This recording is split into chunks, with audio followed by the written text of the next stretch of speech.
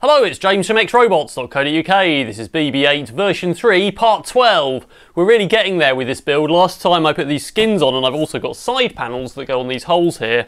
And these are really just access panels. But I made all these skins and stuck them on and started to paint it up. And today I'm going to do some more detailing on the body and also the head, which is going to be a kind of cutaway design, although it is going to have some skins on it and some details inside you can see. But before that, I'm going to give it another test drive because I've actually spent quite a long time tuning up software. And I've come to realise that no matter what your mechanical design is, it's software that really makes BB-8 perform like BB-8 and stay stable. So I've done quite a lot of PID tuning on the stability, particularly for the side-to-side axis, and also smoothing out some of those variables and things for the head servos, which were a bit glitchy last time. So let's get right on and do a driving test. I think I'm about 80% there in terms of tuning, and I'm driving this on a completely smooth floor now, which is quite a good thing because it will have to run on a smooth floor in exhibition centres and so on. So I've got rid of the cloth because it got rucked up when I turned on the spot. And I've done quite a lot of tuning to make this run as best I can. Obviously it is better on carpet tiles, but there we go. So let me just give this a run forwards. Might also just have to steer a bit. And I've got deceleration configured, so I have to stop before I want to or end up running into things. I have lost the head quite a bit in testing, but on the whole it's pretty stable. Let's just see if I can bank around a bit to its right.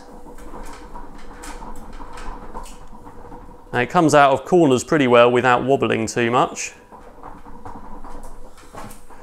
There is a bit of head dip when it stops and starts sometimes, but if I'm careful and I control the head manually as well, I can get rid of that, so that perhaps could be the subject of further coding.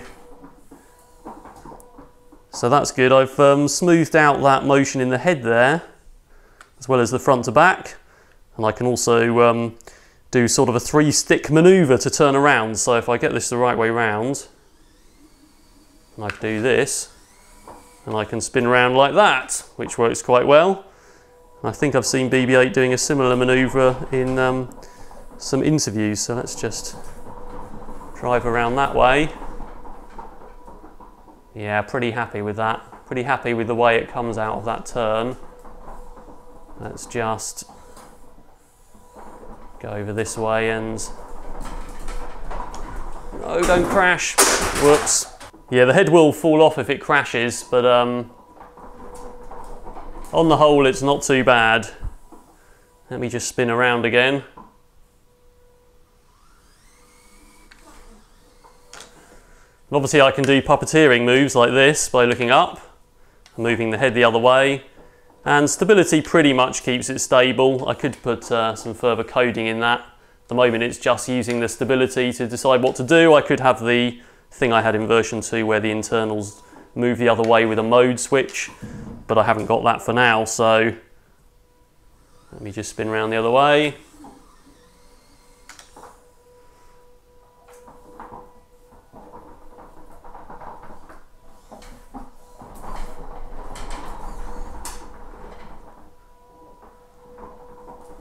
Just come backwards and over this way a bit.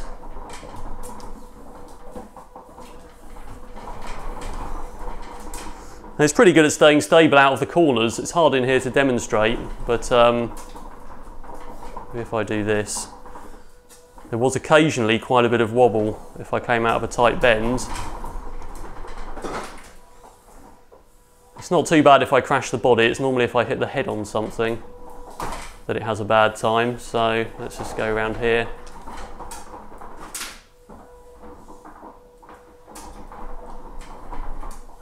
There's a bit of head dip when it stops. That's mainly due to the fact it can't pull the head up enough to compensate as the insides move, and if you could see them, you'd see why that was. Let's just spin around again. There we go. So it's got quite a lot of sort of BB-8. I can do this as well with the flywheel and the body, which is quite a lot like BB-8 being confused or something, so I'm quite happy with the puppeteering that I can do. And on the whole, that is much more stable than it was.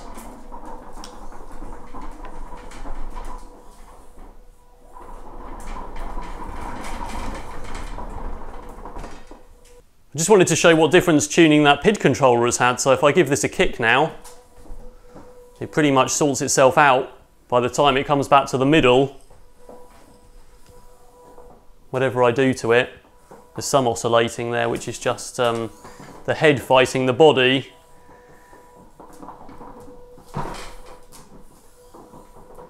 Which I probably need to configure a dead spot. If I turn off the motor controllers and give that a kick, obviously what we get is a big giant weebly, which is why you really need the software and the sensor processing to stabilise it. Let me turn that back on. There we go, so that's stable again. So on the whole, pretty happy with how that's working, and that's why it's so stable coming out of bends, because otherwise it's just going to, of course, just sort of lean over the other way, really. Let's just spin that round again.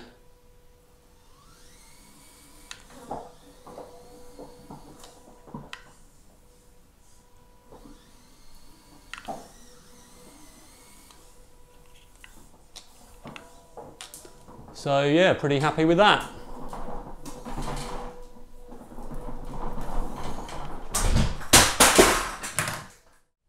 I'm pretty happy with that, although it's not perfect and there's a few things to sort out.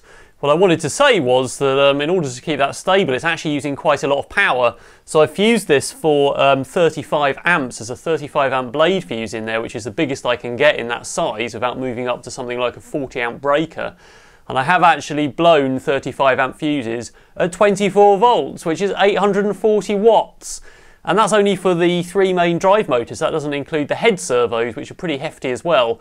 Those 5 amp regulators that are moving that head around, those are getting pretty warm. So I think they're near their capacity there at 12 volts. So basically, it's actually wanting to use more power. So I think the actual demand for power is approaching a kilowatt.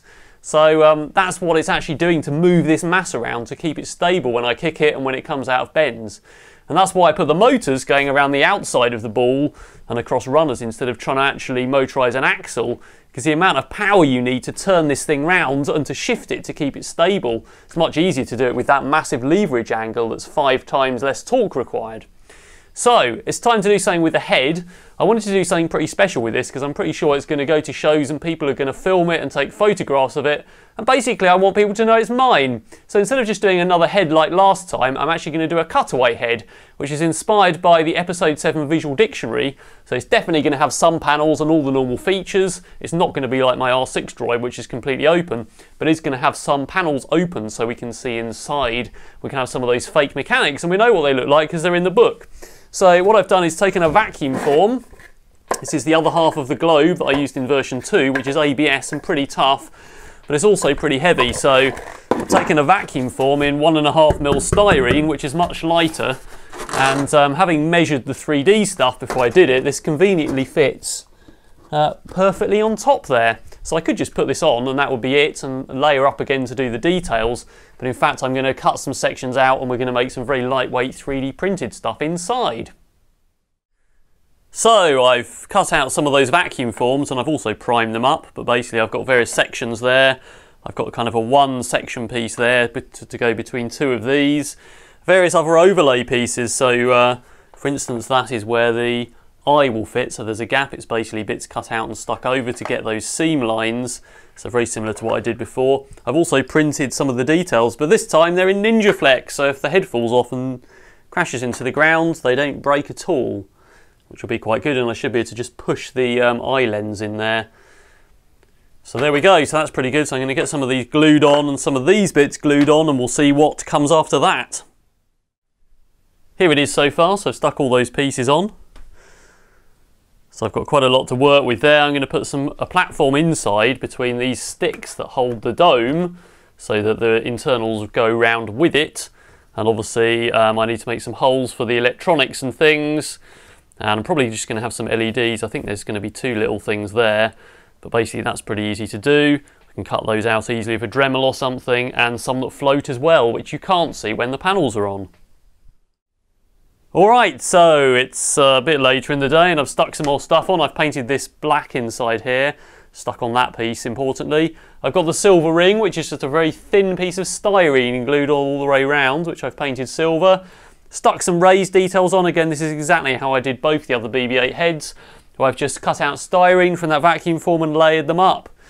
I've got another section there for looking inside, some stuff on the back, and I've left some blanks on here for the panels that light up. I haven't decided what to do yet, but that's pretty much it in terms of its detail. So if you can imagine loads of stuff inside that you can see, some of it's going to be real electronics like the actual Arduino and a little LiPo that powers the lights in the head, and some of it will be fake as per the Cutaways book. Alright, so we're just going to give it another test with the head on, and I'm going to drive as careful as I can because it's mostly okay if I don't crash into anything. So obviously there's the head there in all its glory. I'll have to imagine the other bits and pieces are on there and the aerials and all of that stuff. But let's, I'm going to very carefully drive backwards. And if I dip the head forwards just as I stop, and we should be able to get rid of most of the issues. Let's just drive back here. Still a bit of wobble side to side in that head, but on the whole, yeah, I can steer pretty well. Let's take a sharp right. Tends to stay together okay, and I have to be quite careful what mass I add to the head, just so that I don't end up with it really too heavy. So I have a tiny LiPo to go in, an Arduino and some NeoPixels. I think that's all that's going to be in there, so it should be okay, hopefully.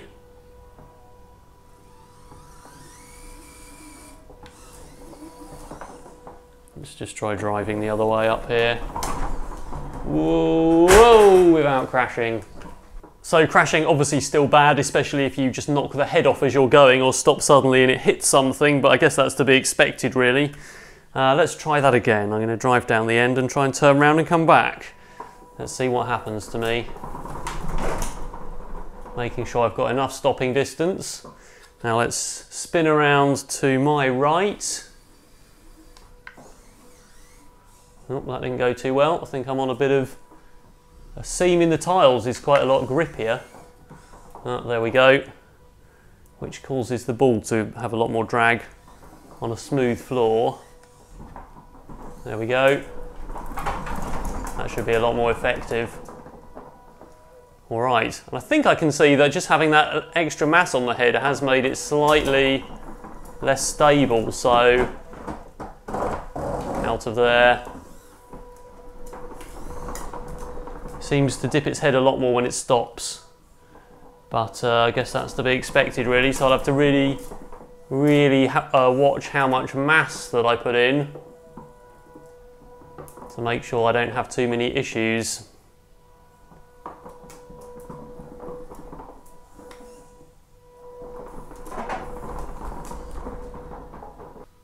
So looking side to side is pretty much the same.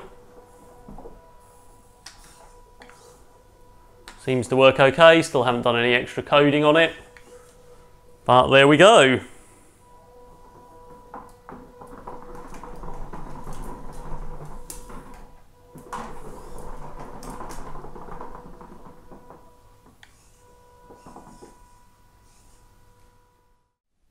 That's actually all I've got time for in this episode because I spent quite a long time working out how to make it stable and writing the code, and of course all of that is published. I'm not going to go into too many details in the video because I think only certain people want to see it, but the link is in the description below. All of that code is on GitHub if you want to have a look how I've progressed through the versions. So next time I'm going to be working on the rest of the cosmetics, doing the patterns on the ball of course, and probably doing some detail in the head, getting some lights in. We'll have to do testing as we go and probably retuning to check that it doesn't become really unstable. Even the slightest weight in the head is going to make such a difference. I don't really want to add any more static mass down below because that'll stop it turning on the spot so well. And also it's already quite heavy, so I'd like to kind of solve it with software if I can, which I think I probably can. So don't forget to subscribe to my channel for more updates on this project and other projects, and also check out the social media links in the description to this video.